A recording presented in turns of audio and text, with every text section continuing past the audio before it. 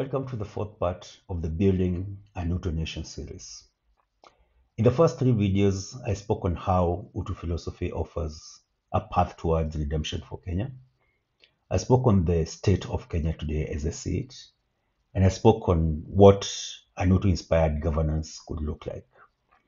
Today, we'll delve into how the philosophy of Utu can revolutionize the Kenyan society. So join us as we explore the transformative potential of Utu in creating a more cohesive and inclusive Kenyan society. Karibuni. At the heart of Utu is social cohesion, the idea that our individual well-being is intrinsically linked to the well-being of our communities. Its philosophy fosters mutual support, empathy, and a sense of shared destiny. Some expressions used when discussing Utu philosophy include, I am because we are, do unto others as you would wish done unto you, a child belongs to the village. In a nation as diverse as Kenya, Utu offers a path to bridge the ethnic and cultural divides that have plagued us for decades. It encourages understanding and respect for different backgrounds and traditions, creating a tapestry of unity in diversity. Utu philosophy can be the foundation upon which Kenya finally becomes a nation. Because you're not a nation, you're just a country. Utu advocates for community-based problem solving. This approach involves collective efforts in addressing societal issues where solutions are sought within the community, harnessing local knowledge and resources, because as the saying goes, it is the one who lives in the house who knows where the roof leaks, or it's the one who wears the shoe who knows where it pinches. After all politics is local.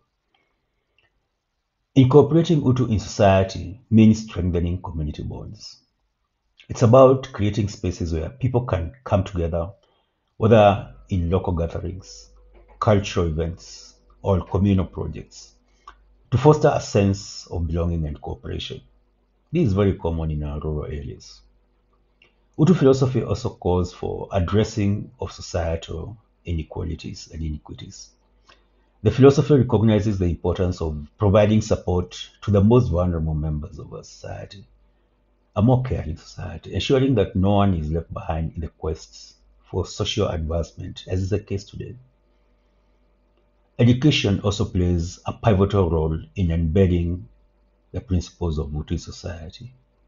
Schools and institutions can incorporate lessons on values such as empathy, community involvement, and mutual respect, laying the foundation for a society that lives and thrives by these values.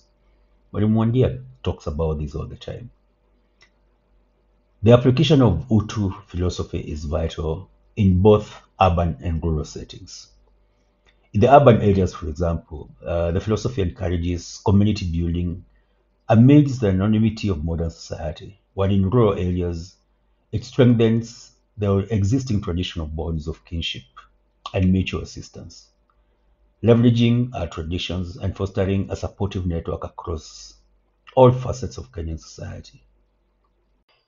Utu is about inclusivity and respect for all, regardless of background or status. It challenges the societal norms, modern ones, that foster division and individualism, promoting a culture where every individual is valued and differences are seen as strengths rather than dividing lines. I firmly believe that embracing Utu in reorganizing our society offers a path to a more unified and resilient nation. It's about rekindling a sense of community and shared responsibility that has always been integral in our traditional African societies, but has been lately getting lost, where every individual contributes to the common good. This philosophy holds the key to a society that begins to solve the challenges of modernity that we are facing, not only to build a prosperous society, but one that is also compassionate and harmonious. I believe Utu can start fixing our governance challenges.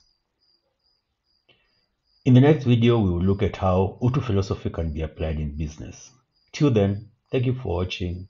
Asante sana and kwaheri. See you soon.